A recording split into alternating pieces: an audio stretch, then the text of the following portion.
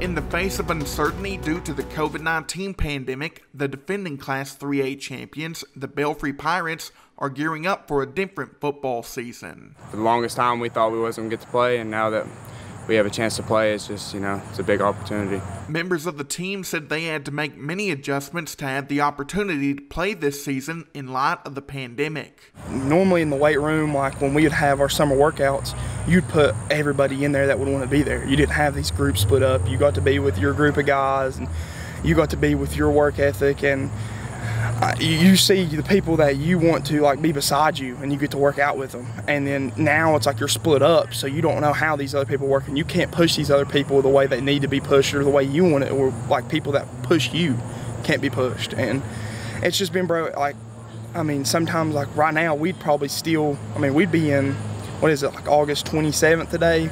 We'd be 2 or 3 weeks into this regular season right now.